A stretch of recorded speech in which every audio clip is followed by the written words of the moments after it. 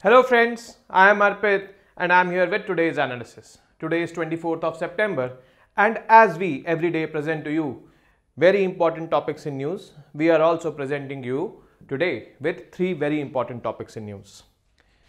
The first topic which we are going to cover today is the carbon border tax. This tax is levied by the European Union on the products which the European Union is importing from other countries. Let's suppose India is exporting or European Union is importing those products from India. So it is kind of an import duty which EU will levy. And what would be the basis or what would be the logic, since the word carbon is there?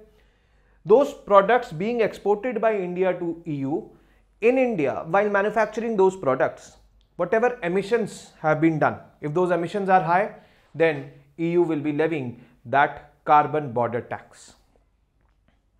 So this is actually becoming a bone of contention between developing countries like India and EU, because it restricts India's exports to EU, or it makes India's products being exported to EU less competitive. Not only India, but yes, Brazil, China, South Africa, all have, protested against this tax levied by EU. So we'll look into the details of this. Next is critical information infrastructure. This was talked about by the G20 leaders in this G20 summit. In the New Delhi declaration, there was this heading of terrorism, and in that it was being talked. What is critical information infrastructure? Actually, any infrastructure on which the society, the economy and the security of the country depends.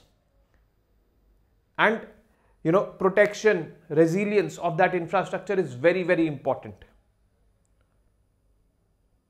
That particular infrastructure, obviously that infrastructure should be having linked with some digital infrastructure. Like for example, electricity grid is an infrastructure which is very much important for our economy, for our security, for our society. So overall, it is a very essential infrastructure for any country. But that electricity grid is being linked with, a software, computers are there, you click a button, electricity starts flowing. Likewise, any infrastructure in the present day world has been linked with the digital space. That is why that infrastructure is critical infrastructure, electricity grid. But since it is being linked with or it is being run by digital systems, then it is called as critical information infrastructure. How important this is?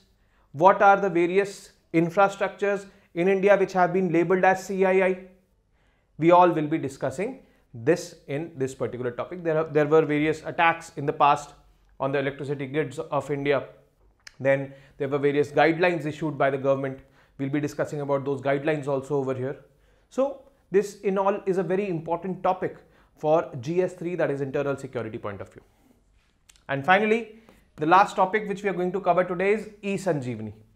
eSanjeevani is nothing but a telemedicine application developed by India during the COVID years. What is telemedicine? Actually, a doctor sitting at a distant place being able to examine you and you are not there, means online examination. And this became quite popular during the COVID years because we were locked down. So this telemedicine app actually did the role. Now, this is getting more and more popular among the Indians. So we look at eSanjeevani, what it is. It has two legs. One is doctor to doctor consultation. One is doctor to patient consultation. So both of these legs we will be looking at. And yes, it is also part of the digital public infrastructure of the government of India. The carbon border tax. Just imagine a government levying a tax on those products which are not manufactured over there but are being imported. It is quite natural, import duties every government levies. But what if that import duty is being levied on the basis of emissions done by those countries who are manufacturing it in their own countries. And then that product becomes expensive by levying this carbon border tax when it enters that particular entity which is levying that tax.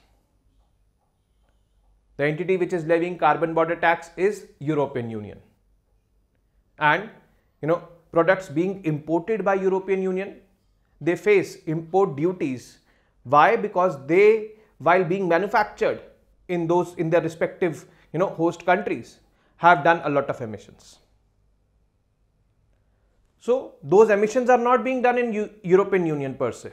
Those emissions are being done in that country only, but European Union is levying tax on the products coming to its market. Will it not make the products being exported by those countries less competitive in European Union's market? Definitely it will be. European Union, which is largely a conglomeration of developed countries, levying taxes on imports coming from developing countries also raises this debate of developed versus developing with respect to climate change, because the developing countries say that the climate change or global warming of today is actually a result of historical emissions done by the developed countries of today. Most of them are here in EU. And now EU is only levying this tax. So that is becoming a major bone of contention between the developing countries exporting products to European Union markets. That has to be dealt with in a more justifiable way. So let us see. The basic group comprising India, China, Brazil and South Africa. Brazil, South Africa, India, China. It is called as basic, but yes, AS is actually South Africa. Recently said in a statement that unilateral measures and discriminatory practices such as carbon border taxes. It is a unilateral measure because European Union by itself has done it. It could result in market distortion and aggravate the trust deficit among parties. It must be avoided. It will develop trust deficit among the parties who are exporting products to European Union. And hence that should be avoided. What is carbon border adjustment tax? Actually it is called, the technical name is this, carbon border adjustment tax. Duty on imports it is. Let's suppose India, one of these basic countries, exporting cement to European Union. Now European Union will say how much emissions are done by India while manufacturing this cement. If the emissions are above the set limit by European Union, then European Union will levy this carbon border adjustment tax on the cement, which will increase the price of the cement and it will make it less competitive. So that is why these countries are opposing this tax.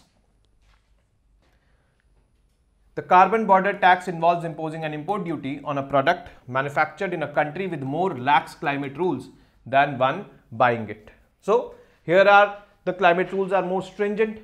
They can afford to be stringent because they are developed. Here the climate rules cannot be so stringent because if we make the climate rules stringent, it will be a hindrance in the development of these developing countries. Means earlier also they were not allowed to develop because these countries were like the colonies, and now also EU is imposing such kind of policies which is hindering the development of these countries, and EU is developed. So that is why these countries, the developing countries, are posing, I would say, protests against this. Now what is EU stand versus the basic group's stand? We should know this as well. The EU has proposed a policy, carbon border adjustment mechanism, to tax products such as cement and steel because these are extremely carbon intensive products, and this is going to happen with effective from 2026. EU claimed that the tax will benefit the environment and provide a level playing field to the companies, those who are following the norms. Whereas what is the basic group stand? They say it puts the burden of climate compliance on the developing countries. Whereas it should not be there on the developing countries. Climate compliance burden should be on the developed countries because it is because of them climate change is happening, not because of us. Then they have done much less to pollute the environment and yet are often more vulnerable to effects of climate change. So we are facing the music also, means we are more vulnerable to effects of climate change. We have to tackle those things also. And now these kind of restrictive policies also. These kind of restrictive policies which are unilateral in nature, means EU by itself has done it. It did not consult with any of other groups or any other countries. So this actually is a problem. It is being discussed, it is being deliberated, it is being picked up on various multilateral forums. It was also talked about in the G20 summit. But at length we did not go about it, but yes, as aspirants we should know what this mechanism is. Because UPSC at times poses such kind of questions. Critical information infrastructure. For the time being, I delete the word information from here. I just say critical infrastructure. What does critical infrastructure mean? That infrastructure of a country whose, I would say, smooth functioning is very much essential for the economy of that country, for the defense and security of that country, for the societal well-being of that country. That is critical infrastructure. Now if I add information in between, critical information infrastructure, it simply means that critical infrastructure, which I just talked about, is linked with some information technology mechanism or has been digitized. Coming back to critical infrastructure, example is, let's suppose, the electricity distribution system, that is electricity grid. And now that electricity grid is being linked to some digital software from where it will be operated. To make the functioning of it more smooth, to assess the losses during transmission, all this we have to digitize it. And it makes the job easy, life easy. So this is actually what is happening in Industry 4.0. The physical systems are being linked with the digital systems. Another example, banking. Earlier, banking was I would say it involved physical processes. But now, transfer of money, everything has been digitized. So that is also a critical information infrastructure. One remarkable feature of critical information infrastructure is that it is interlinked. Like let's suppose, electricity grid, which is digitized, is attacked by some hackers and which cripples the supply of electricity in the entire country. Now this will have an impact on almost all the sectors. It will have an impact on banking, it will have an impact on defense, security, everywhere it will be impacting. Moreover, it will have an impact on the overall economy. So this critical information infrastructure, to save this, is very, very important. The Government of India has listed various sectors as part of critical information infrastructure, and they are actually under the stringent watch of the government that these should not be attacked. These should be made more resilient, more robust, so that if they get attacked, then it will impact many other sectors also. So let us look into it, what critical information infrastructure actually means. Is a communications or information service whose availability, reliability and resilience are essential to the functioning of a modern economy, national security and other essential social values. So it is very much important and essential. One remarkable features of the CIIs is that they are interconnected and interdependent. Failure of one CII can impact the other CII. It will impact. So that is, I would say, this interconnectedness makes it more complex. For various CIIs listed in India: defense, space, banking and finance, power generation and distribution, transport. Since this FASTag has come into picture, so this transport has also been digitized. Public health, there are portals like Ayushman Health portal, or everything is there. then water supply, communication, sensitive government organizations, law enforcement agencies, critical manufacturing, e-governance, census and NPR, and the systems of Aadhaar have also been labeled as CII lately. This Aadhaar portal actually entails all the personal information of the residents here in India. The keyword is residents, means non-citizens can also have an Aadhaar card. All these are CIIs being listed by the government of India in India. Effects of cyber attacks on CII. Damage or destruction of CII, that is quite simple. Then disruption or degradation of services, because since it is interlinked with each other, so not only the services in that domain which is attacked will be impacted, but in other areas also it will be impacted. Loss of sensitive strategic information. Let's suppose, we have this defense. If the digital space of defense is attacked by, the attackers, then, there will be loss of sensitive strategic information. And that is why very recently, I think last month, a new operating system has been adopted by Ministry of Defense, that is called as Maya OS, Maya operating system. It has been indigenously developed. Now the computers and laptops over there are operating on this system. Now operating system is different. Nobody has access to it.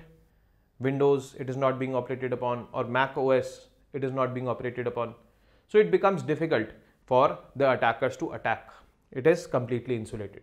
So just an example about Maya OS and how we are safeguarding our critical information infrastructure. Then cascading effect. Cascading effect means if one is impacted, many others can be impacted because they are interconnected with each other. So this is the effect of cyber attacks on CII. Now, guidelines for security in power sector. Power sector is one such sector which is frequently attacked, or the most attacked, I would say, because it is, I would say, one of the most crucial CIIs, most critical of the critical information infrastructure it is, because if power is disrupted, then every other sector will be impacted. So there was an attack allegedly by the Chinese hackers, and Mumbai power grid was attacked. But after that, government rolled out some guidelines, and this was not the first time any electricity grid in India was being attacked. There had been many other attacks in the past also.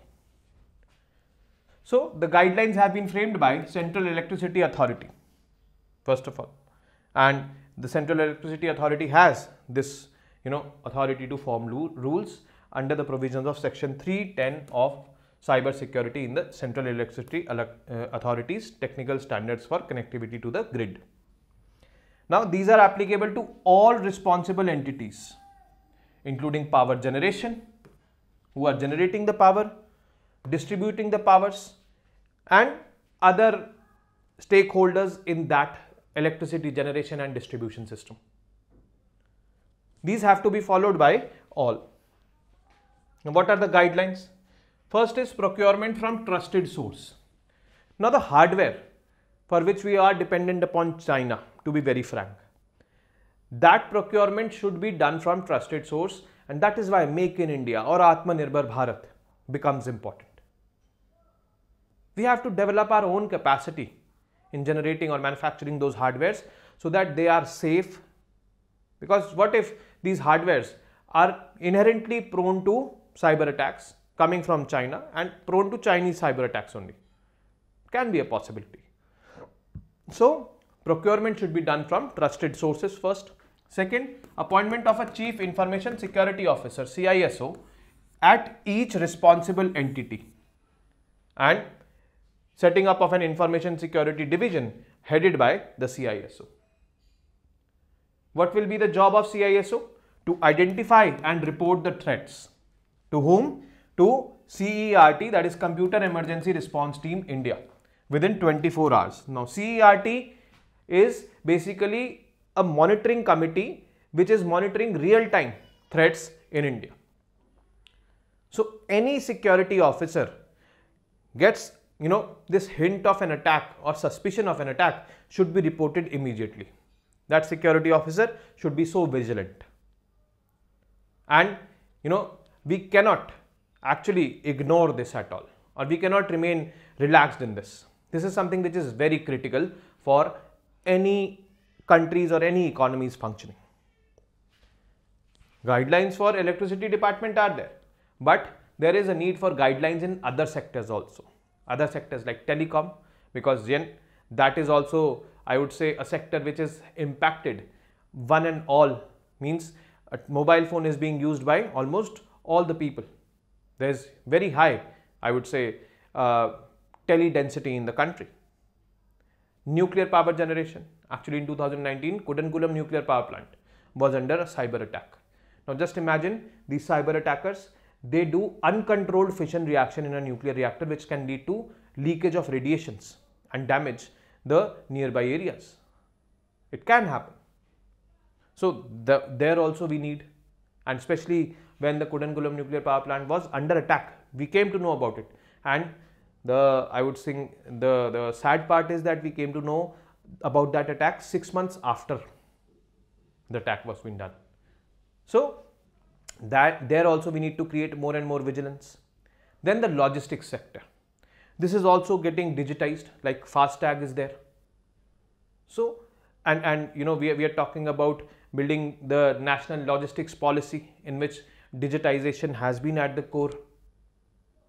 That also has to be under the scanner, or I would say stringent watch of the government, because it is logistics.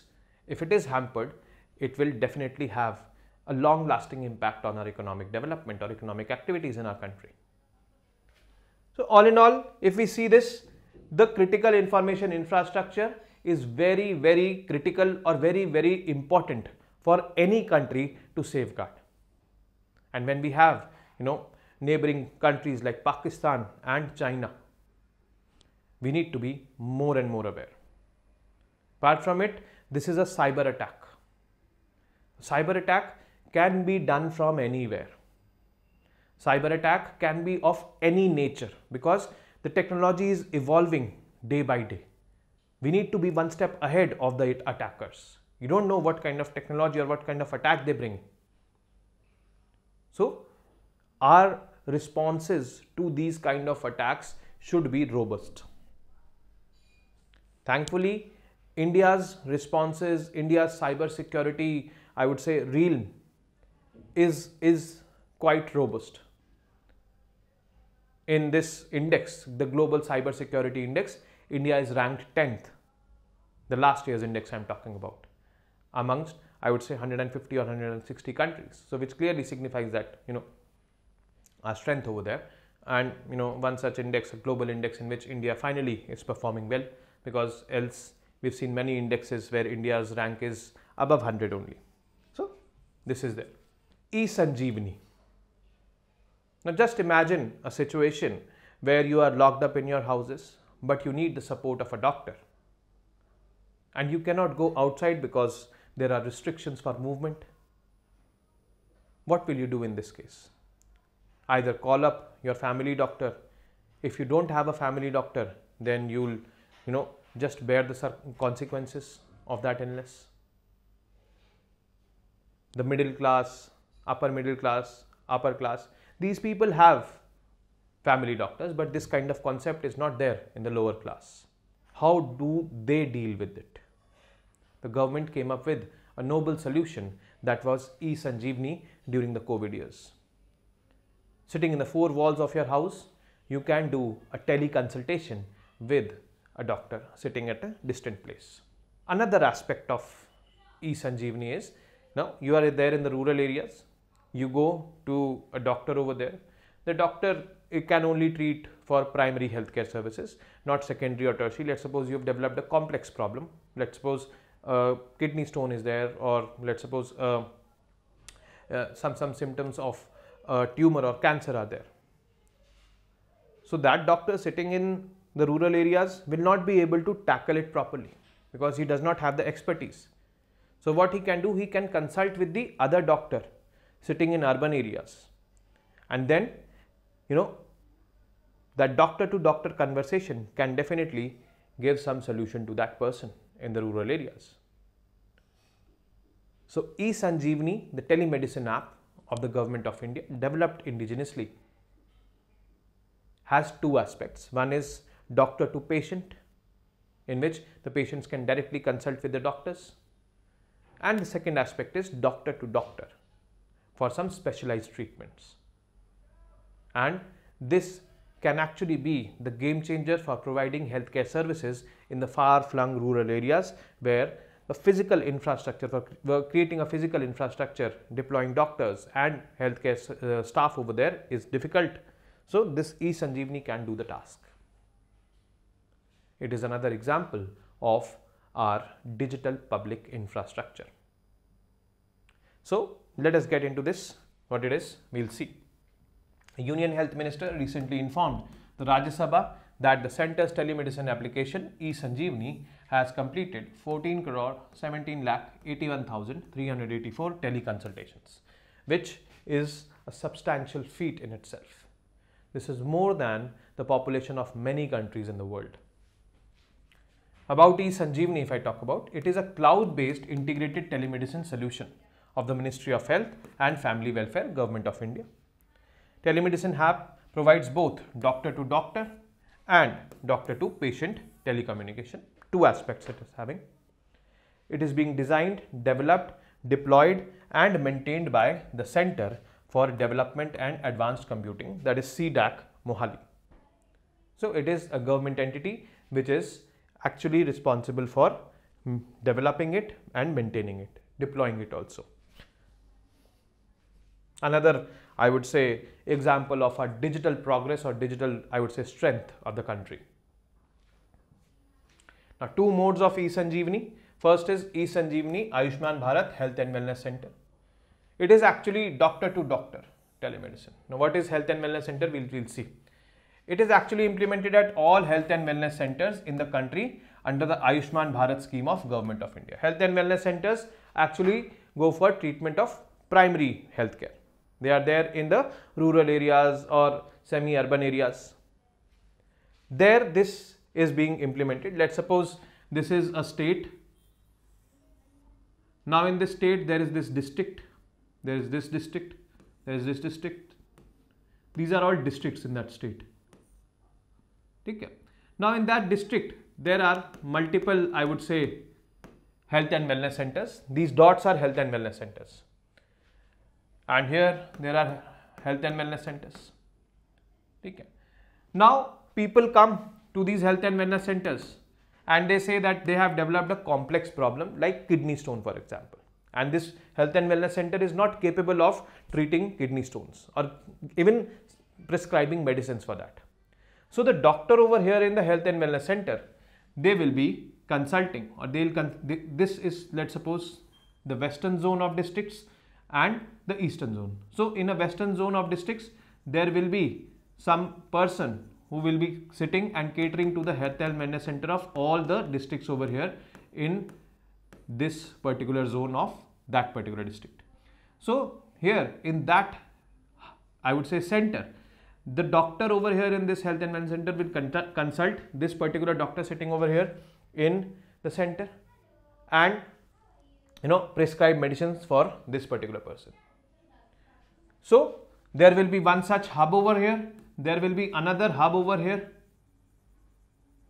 which will be connected to various health and wellness centers in the districts in the eastern zone. This model where a person who is there at the hub giving prescriptions or supporting all the health and wellness centers in the region is called as hub and spoke model, because these are the spokes, the lines which I drew, and the hub is at the center where that specialist is sitting. So it operates on the hub and spoke model, wherein the Ayushman Bharat Health and Wellness Centers are set up at the state level, which is connected with the hub comprising MBBS, specialty, super specialty doctors at the zonal level. It was rolled out in 2019. I would say this particular leg of eSanjeevani, before COVID it was rolled out, because Ayushman Bharat was there into picture at that time. eSanjeevani OPD It is the patient to doctor remote consultation services, rolled out in 2020 during the first lockdown period. So actually the first aspect was rolled out earlier, doctor to doctor, connecting health and wellness centers to the zonal centers where the specialists were staying. And government's innovation actually said that if we are doing doctor to doctor, we can do directly patient to doctor also. So that was the second aspect of eSanjeevani which was rolled out, and it was very much beneficial in the first lockdown imposed. Outpatient departments, OPDs, were carried out. Means OPDs are general consultations which we do with the doctors, and we could do it on this telemedicine app called as eSanjeevani. So it enables people to get outpatient services in the confines of their homes.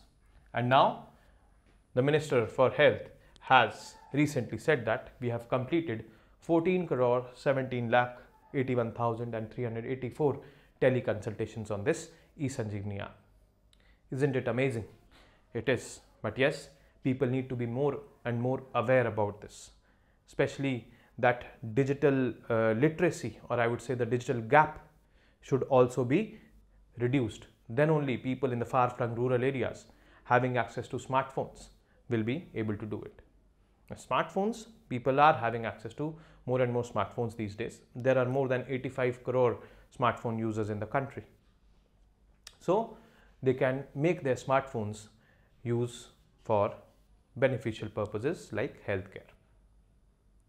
And this is it from today's session. I will be meeting you tomorrow with some more important topics, and we will be discussing them at length, making them relevant for prelims as well as mains point of view. Till then, guys, keep studying, keep reading, keep writing, and most importantly, keep revising. Jai Hind.